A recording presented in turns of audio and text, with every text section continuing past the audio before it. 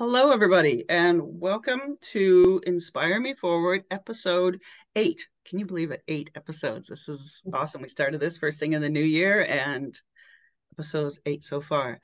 I would like to introduce our guest today is Sarah Barnes from Boulder, Colorado. And Sarah, I'll have you introduce yourself in a moment. But something I wanted to sort of catch first was it came up this week, and Sarah did her preview for everybody, and we had a few other people do previews for those that are coming. And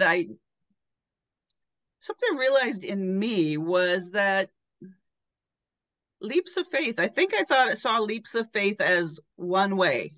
Leaps of faith, they're forward, they're a hop, they're like leapfrog. I remember talking to somebody once about it, and they were like leapfrog.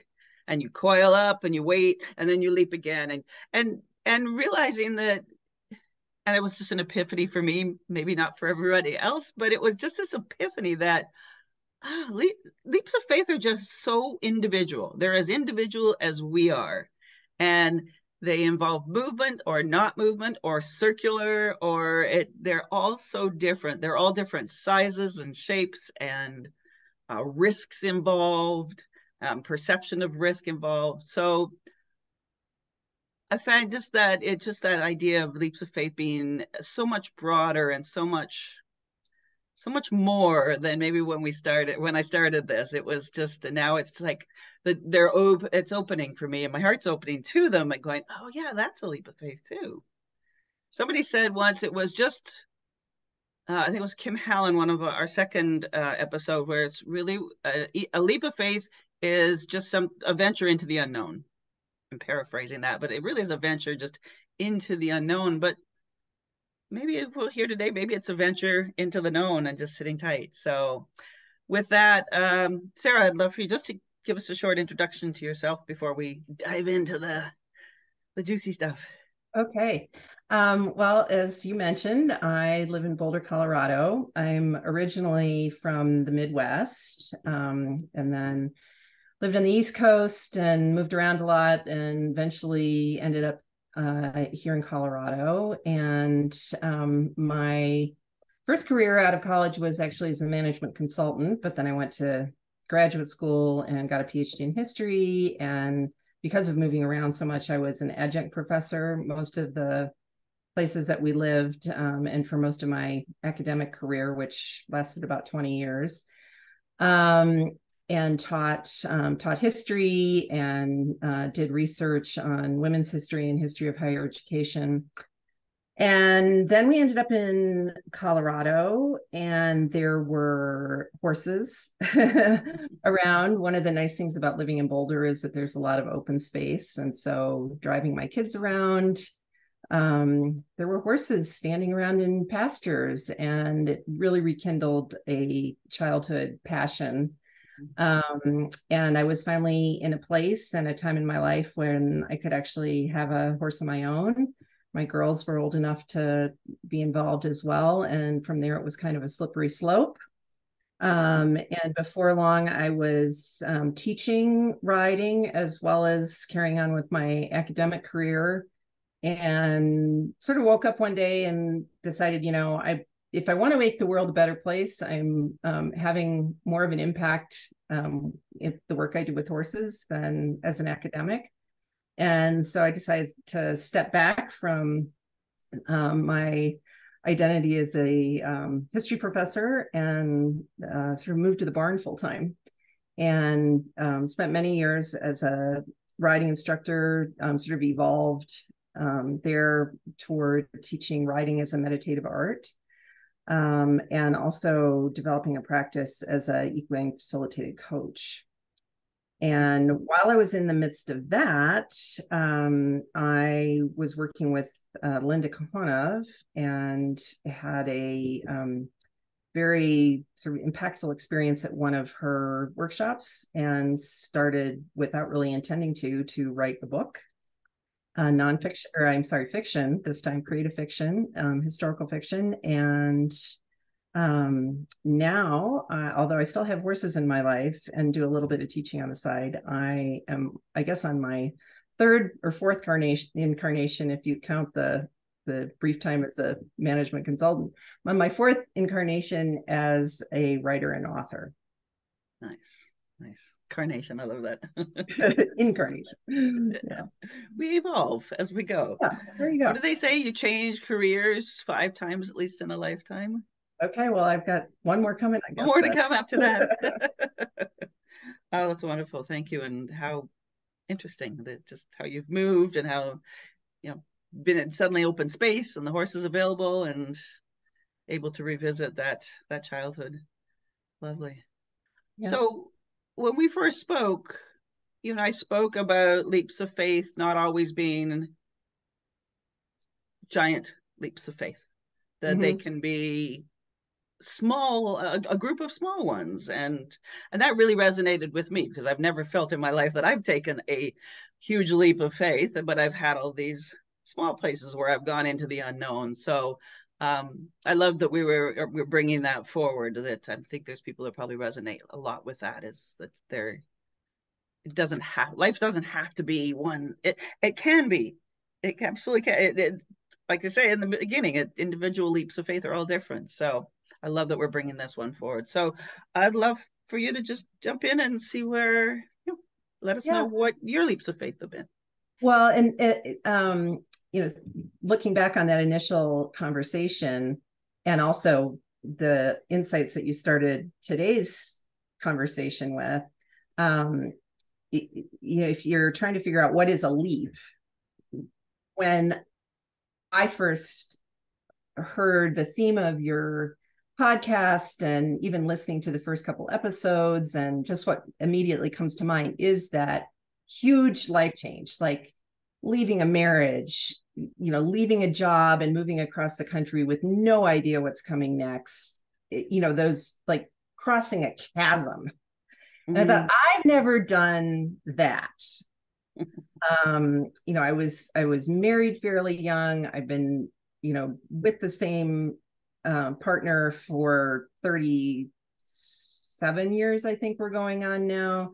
And that is such a solid relationship in my life that anything that comes along, because that's so solid, doesn't feel like it's this huge leap.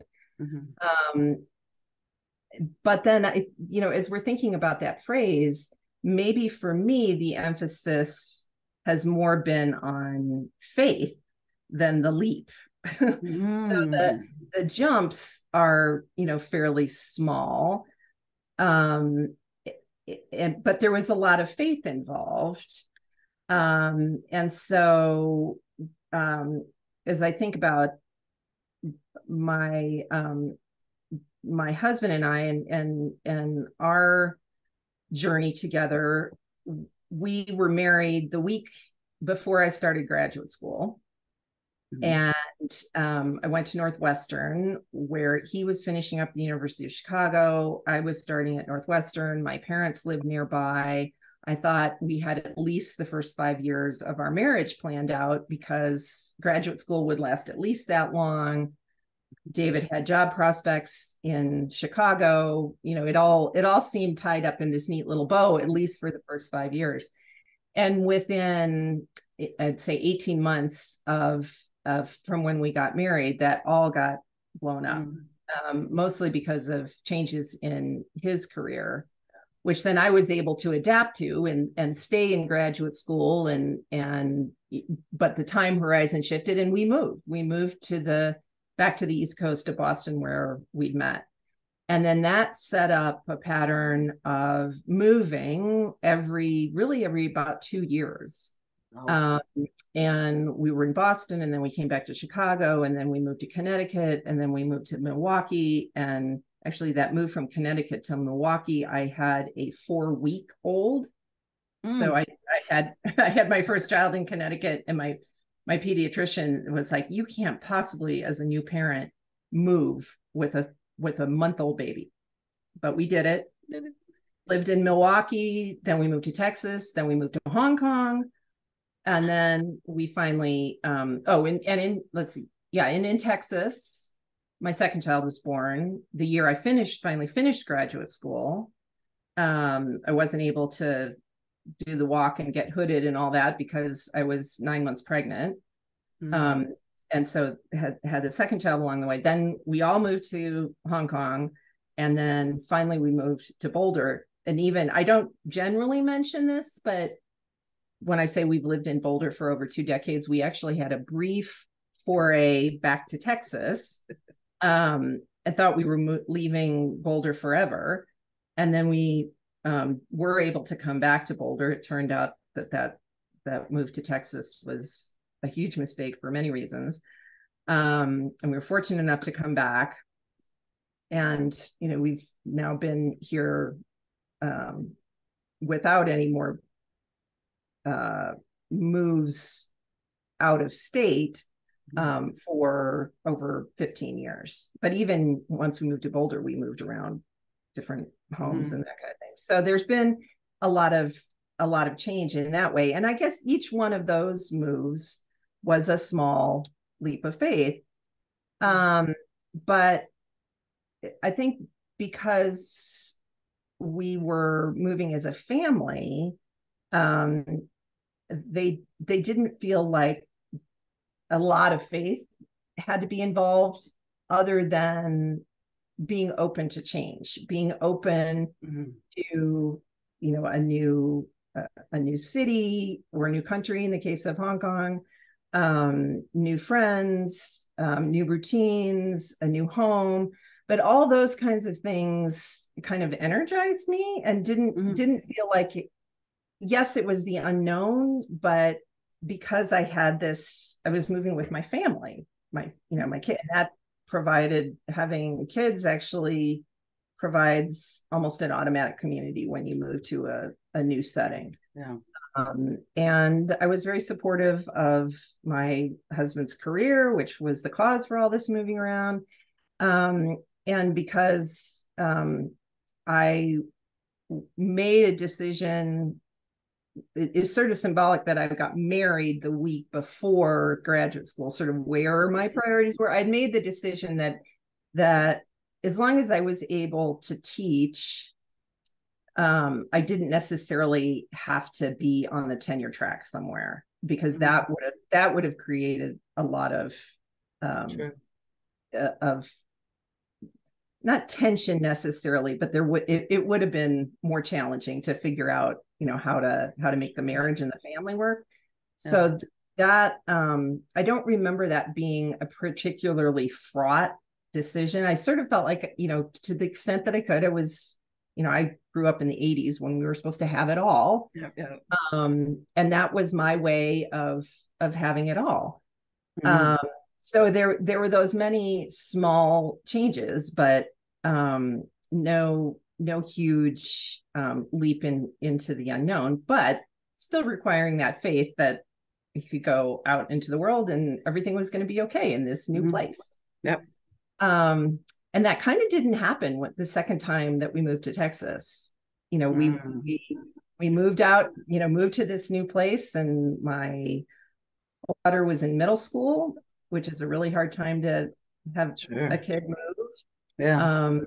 My younger daughter struggled some as well. I had horses to bring along at that point, and trying to find, a good situation for them was actually harder than. So that kind of gave me pause. And my husband's the job situation that he walked into turned out to not be at all what he was sort of anticipating or been led to believe.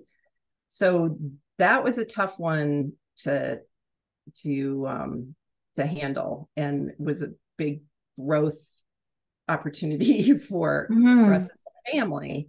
And then we got a chance to come back to Boulder, which was sort of like this gift from heaven. I never met, because we'd been so happy here, and that we were actually then able to come back.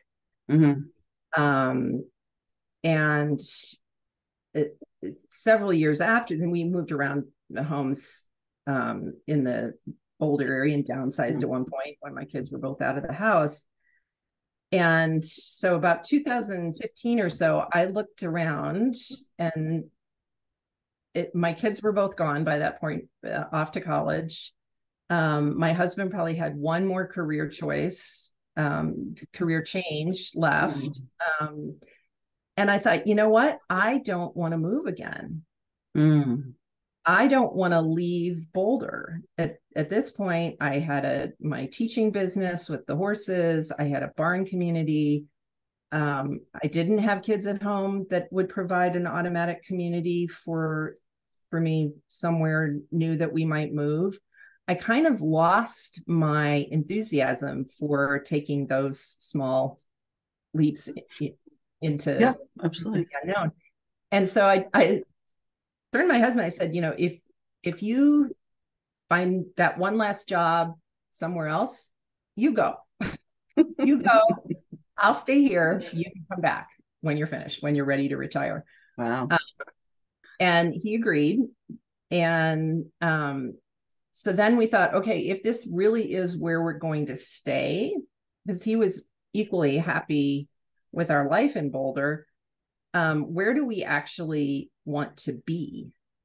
And so when I gave the that title and the faith to stay as opposed to leaping, this was the real break in our pattern.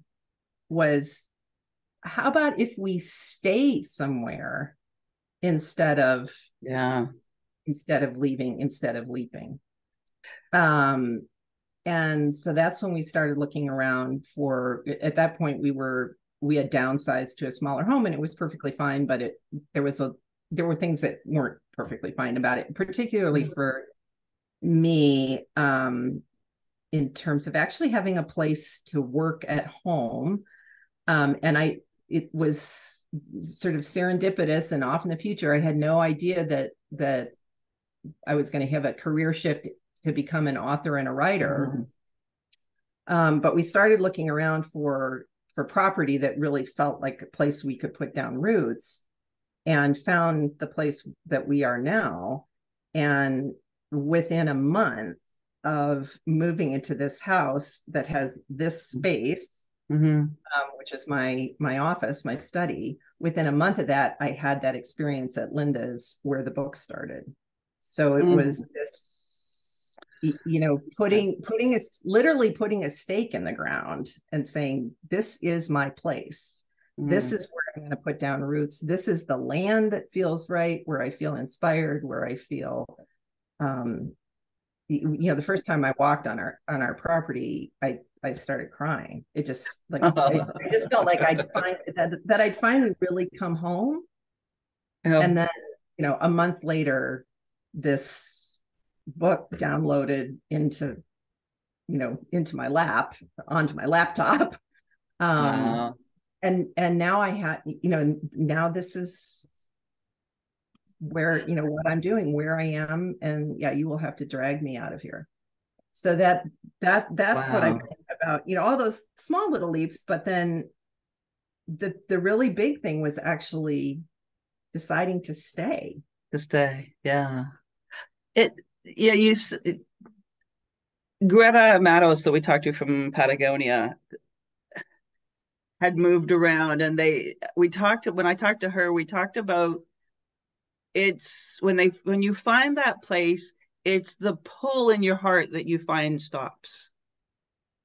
And when you spoke of that, it's just, I wonder if that felt that pull to move and be okay with moving, and then that pull when you found there, and that pull just settles out.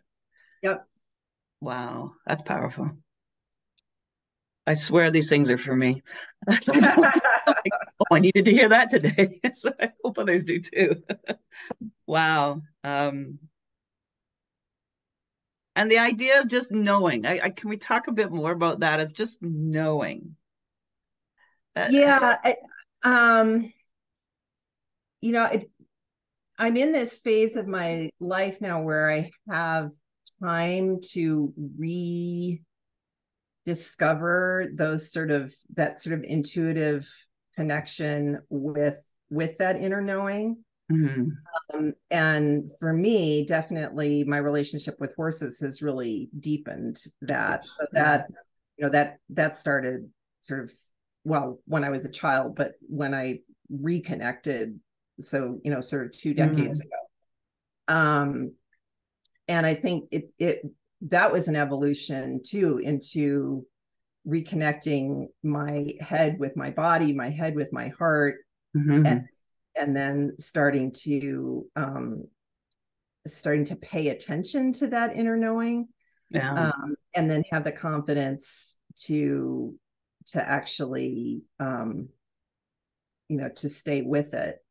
And I probably, for many different reasons, but I probably would not have been in a place spiritually, emotionally, to have that revelation. Like, I can still remember Mm. standing in my bathroom in the previous house, looking at myself in the mirror going, I'm not going to move again.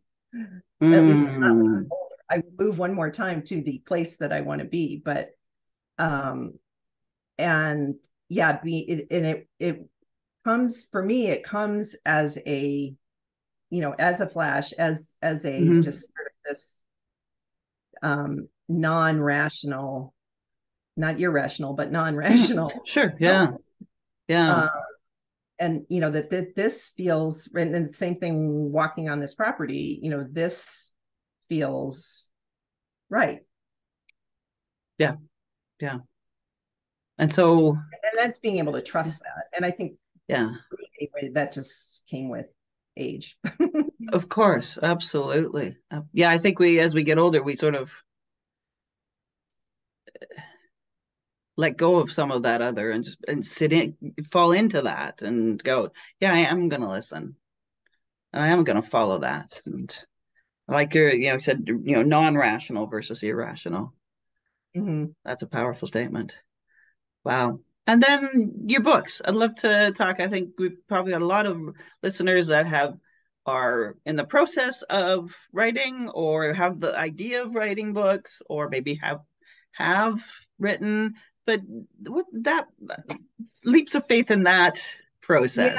Um, well, I kind of have to back up a little bit to to really give the context for the Mm-hmm. book, to my other big example of staying, the faith to Mm-hmm. stay, which involves a horse. Mm-hmm. And her name is Okotillo, Tio for short.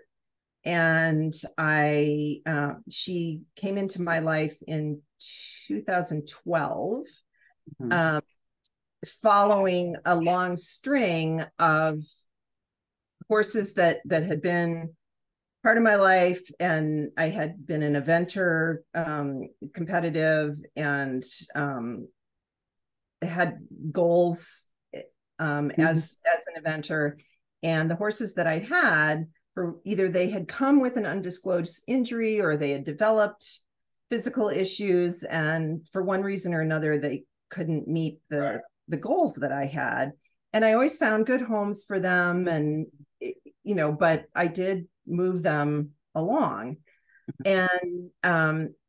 And so this horse Okotillo, the horse that I'd had previously had been drugged when I did the trial. And without going into that story, he had really kind of broken my heart. So Mm-hmm.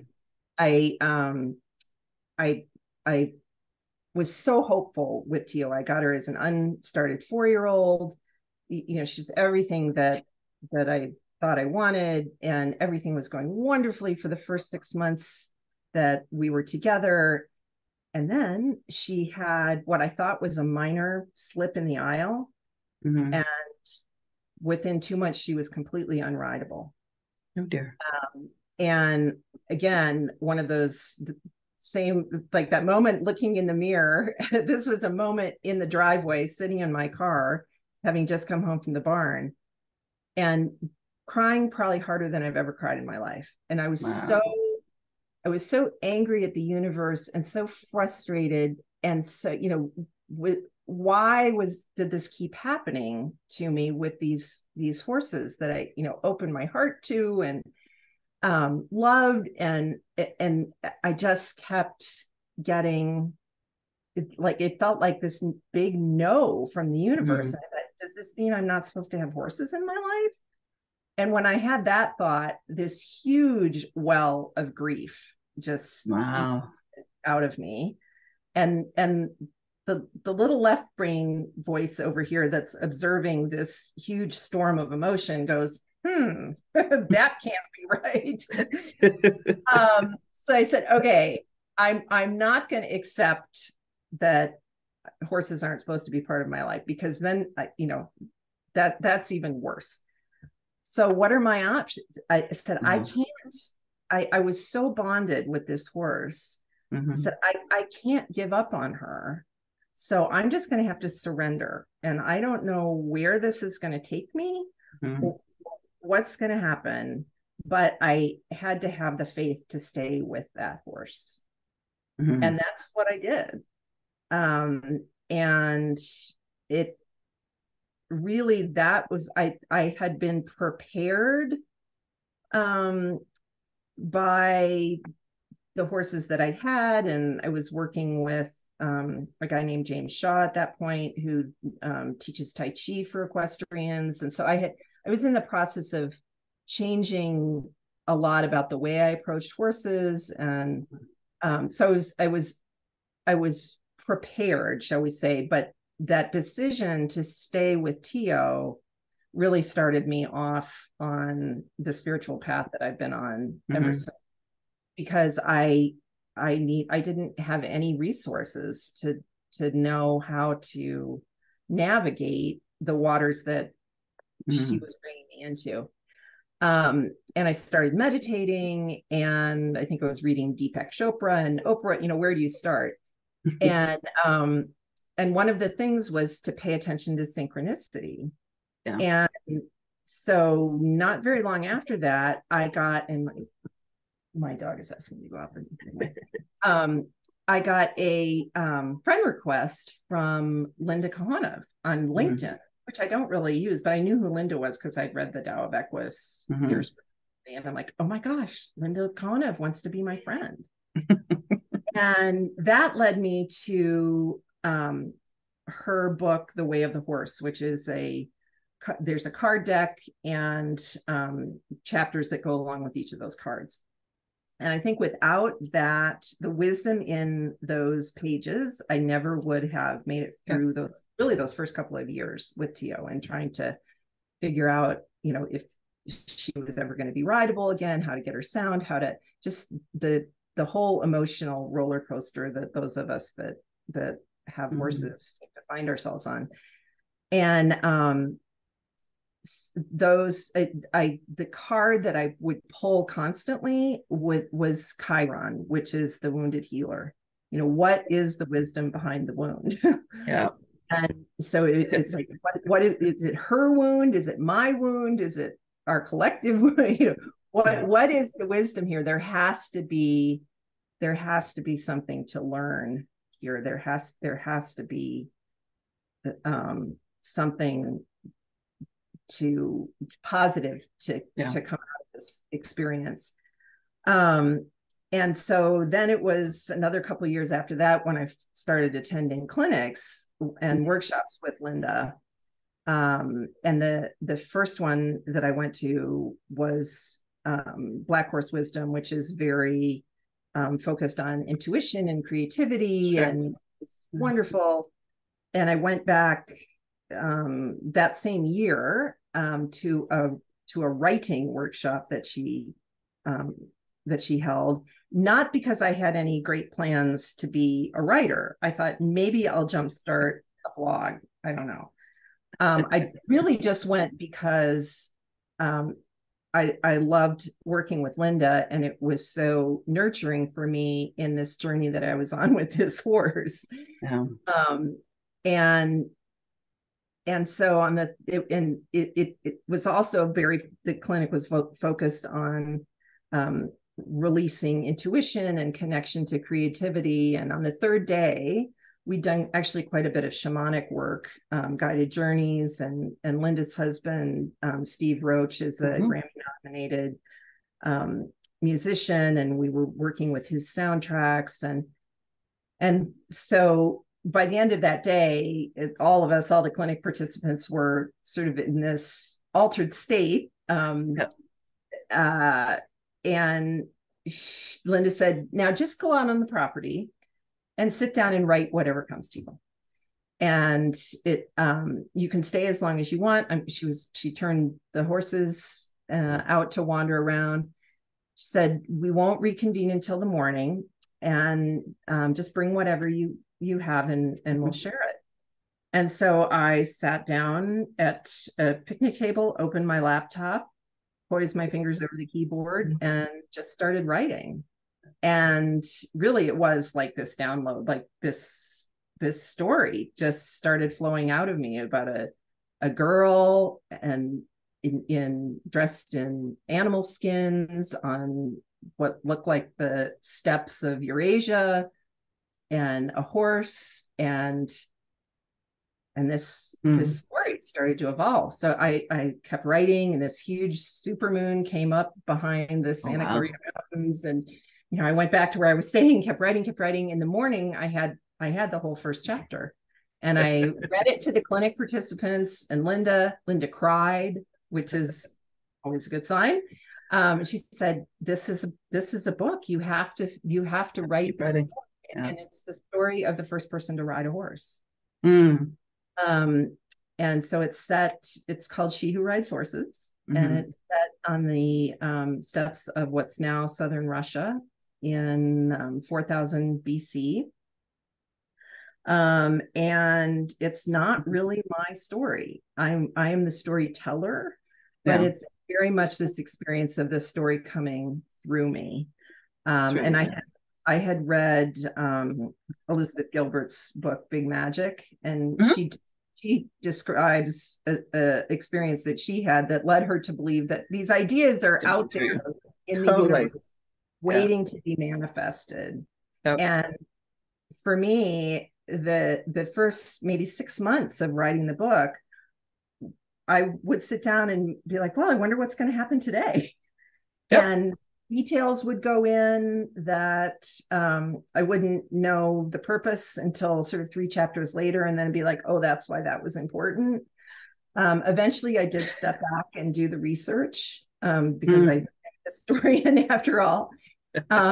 And even there, it was amazing how some of the details that had gone into the story, particularly about the landscape, because my initial perception of the steppe was more like Mongolia or Kazakhstan. Okay.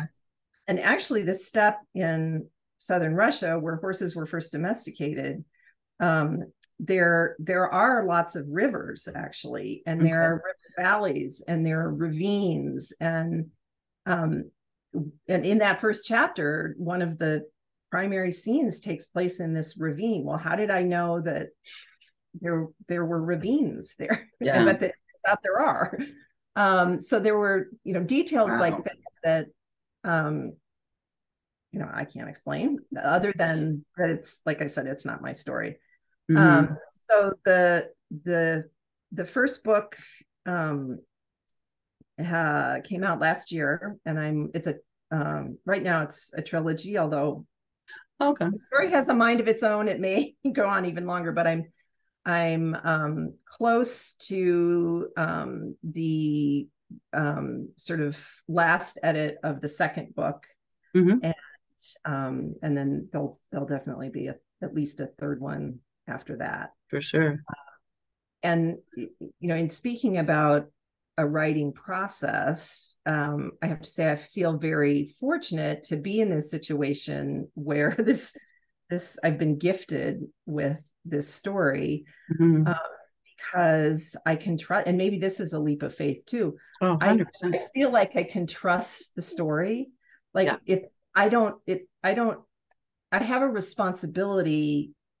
I actually feel a tremendous responsibility to get the story out into the world, because I do feel like, and I'm trying to make it as historically accurate as possible. Horses have been with us for millennia.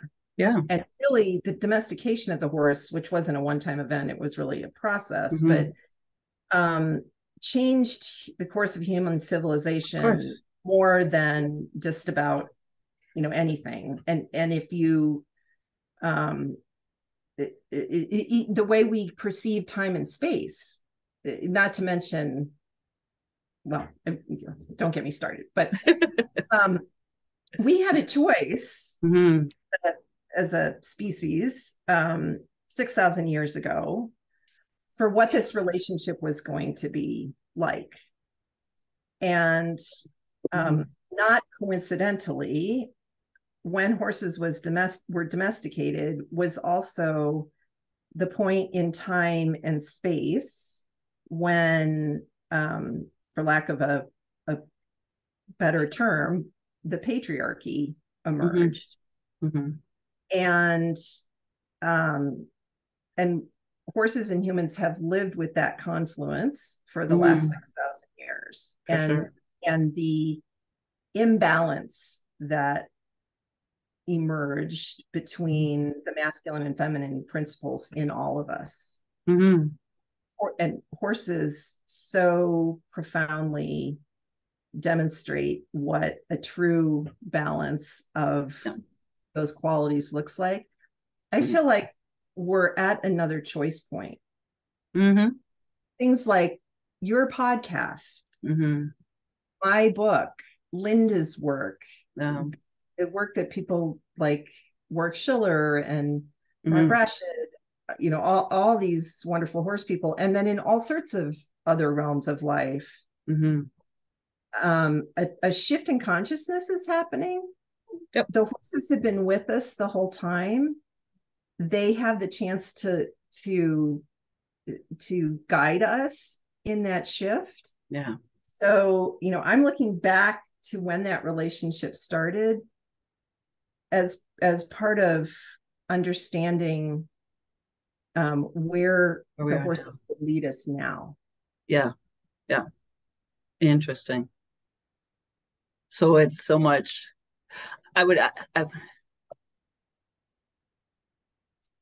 It feels like how you're saying this. It's just so much. It's so much more than you ever like.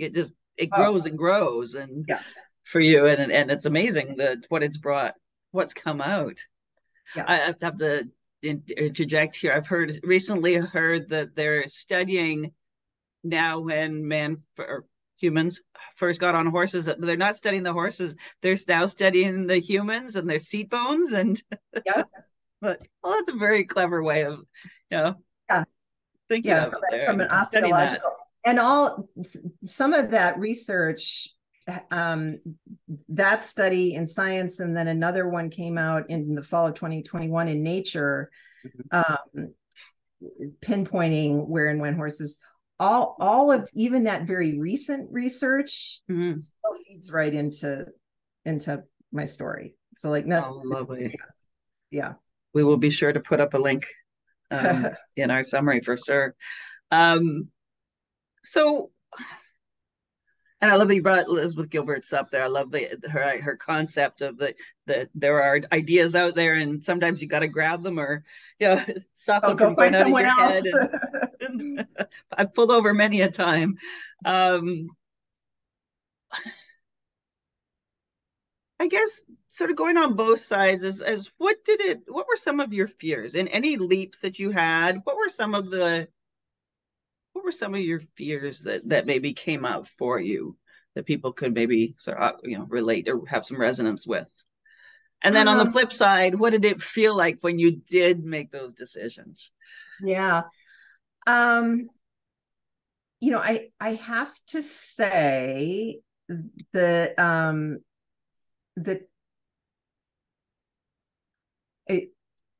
as I'm thinking through this, where I get myself in trouble is when I don't trust enough in, whether you want to call it the universe, God, spirit. And so the fear is that if I don't make something happen, it won't happen. A very fine line, at least for me, between manifesting something and making it happen. And so where I get into trouble with fear is kind of around control and making things happen. Yeah.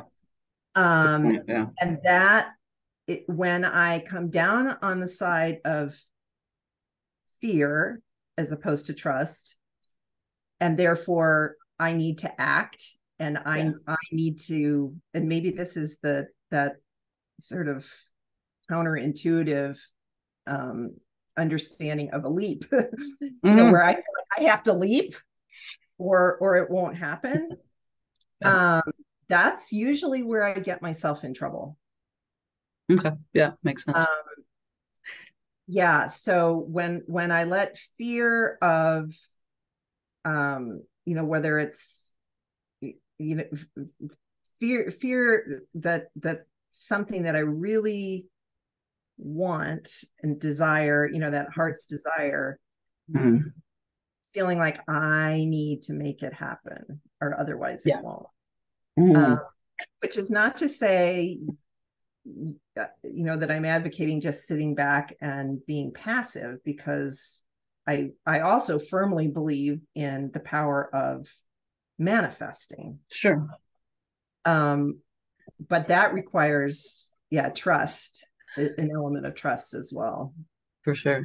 And that, when you say that, I go back to Elizabeth Gilbert, but her Eat, Pray, Love, and the scene where she's lying on the bathroom floor crying and just saying, God, what do I do? They just go back to bed. And that's that. Just sit tight. That sort of thought when you're talking about just staying, and sometimes that just go back to bed.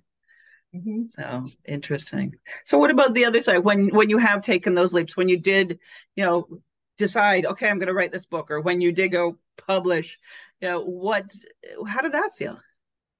Amazing. Like, humbling. Oh, really? As well. Okay. Yeah, just I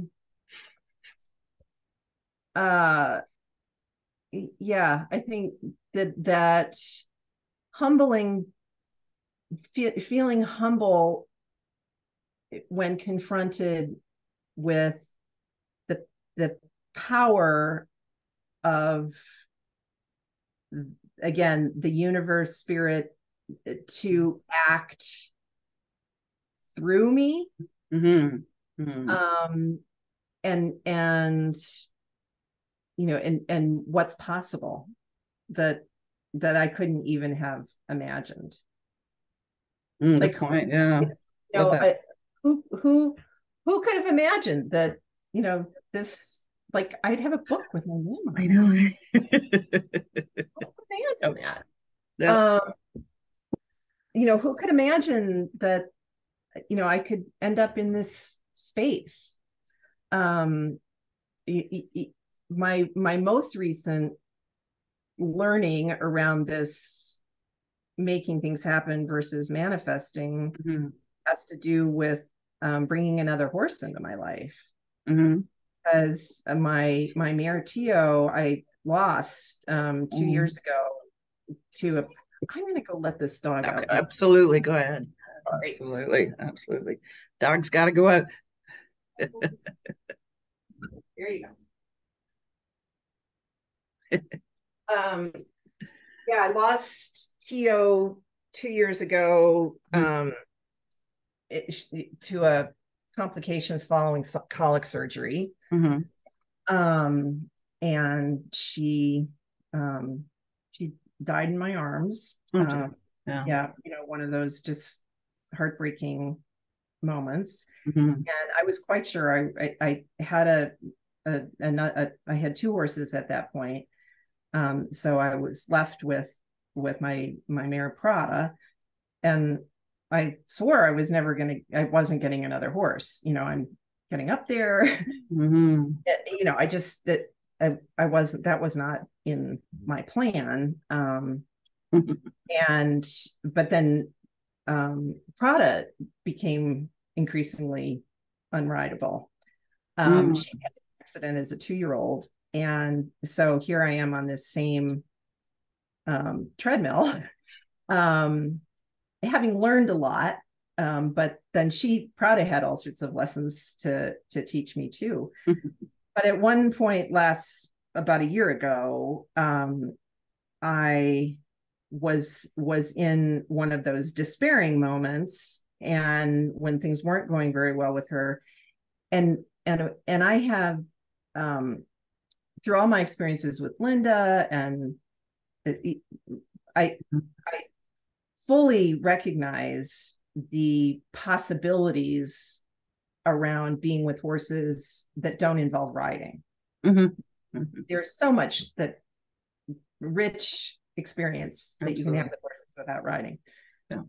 But I did come to the realization that for me personally, the riding is actually a huge part of what feeds my soul. And that sort of sitting with that and going and accepting it and going, I can't, this is a truth. And I wrote a whole book on it called She Who Rides Horses. Yeah, I was going to say that there's a tie there. and yeah, so for me personally, that is a big thing. So I was sort of in this, ready to fall into this pit of grief because I wasn't going to give up on Prada, but I couldn't ride her. And so, was this something this thing that was so important to me, and being able to ride, was I going to have to let it go? My husband's sitting on the couch next to me. He looks at me and goes, just get another horse. It seems so simple. This is my husband, who's violently allergic to horses and doesn't get it, but he gets me. And I'm like, oh, I actually could get another horse. And so then I started trying to make it happen. There you go. And like in a frenzy, and got 3 very hard no's from the universe, one of which involved having to actually put a horse down that had a catastrophic injury. And so this last year has been a lot about, okay, yes, I can have another horse, but do I have the faith and the to just stay and let that horse come and trust that horse come into my life? Do you find when you do that, it happens, it does have, like, it suddenly is like, oh, there it is. Yeah, literally within a week of when I said, okay, I'm going to stop trying to make this happen. Yeah. If it happens, it happens. It took me about 9 months to get in, like I said, 3 hard no's. Get to that place. And literally within a week, and the story isn't quite finished on this one yet, because the who I think is going to be the new horse I haven't actually met yet. That's coming up next month. But literally within a week of surrendering and saying, okay, I've done what I need to do to manifest. Like, I've put it out there to the universe there, sure, but I'm not trying to make it happen. My friend in Portugal came back and said, I think I found the perfect horse for you. Wow. So and for our listeners today, this doesn't just apply to horses. This applies to so much in life. Course. When I had, like, what's non-negotiable? I had to recognize, from the time that I was tiny, actually riding horses. There's something about the physicality and the meditation and movement, and that it's part of who I am on a soul deep level. And part of why I can, sometimes I feel like why this book comes to me is because it's like it's a past life. So that I had to, like, accept that and not fight against it. And then what do I do with that? Okay, well, yeah, maybe I could get another horse. And then what do I do with that? I'm going to make this happen.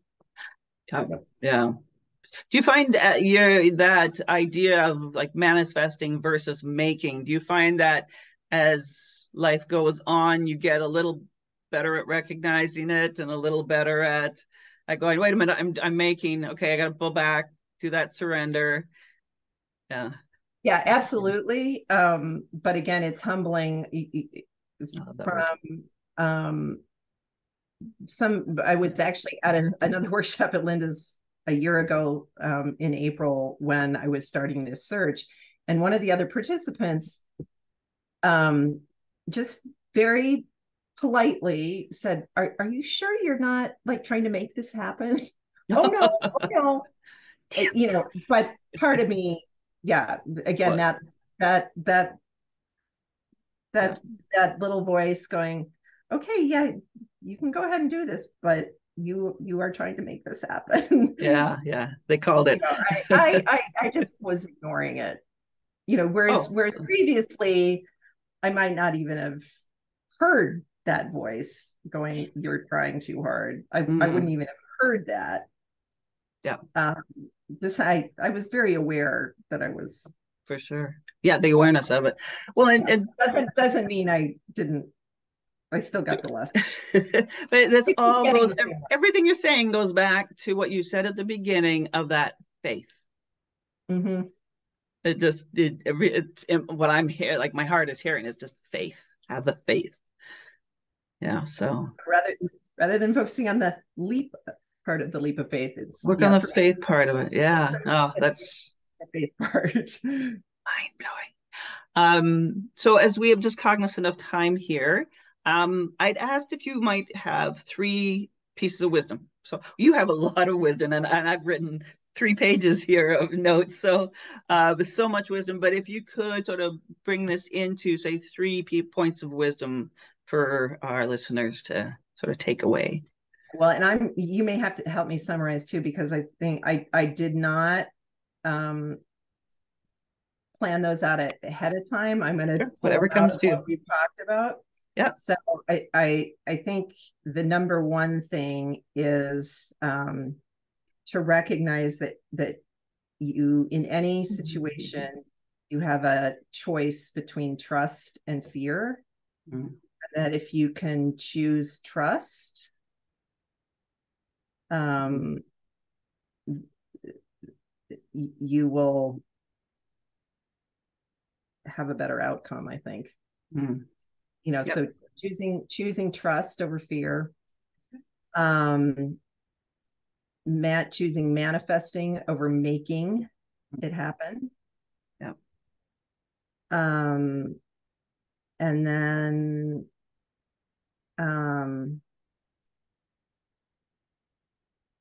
I think the foundation for those two things, being able to make those choices, comes down to listening, knowing yourself, and listening to what really is important to who I am on a soul deep level, and cultivating the ability to listen, Mm-hmm. because that's the voice that will help you make those choices between trust and fear, and between manifesting and making things happen. Exactly. Yeah. So I've just written that down. So if we had, and I think those are sort of tie into this one, but if you had a call for action for anybody listening, for myself and our Pat that's here with us today, if you had a call to action, so something that I could do today, like what would be that? What would be something, or in the near future, what would be that call to action? Hmm. I think to practice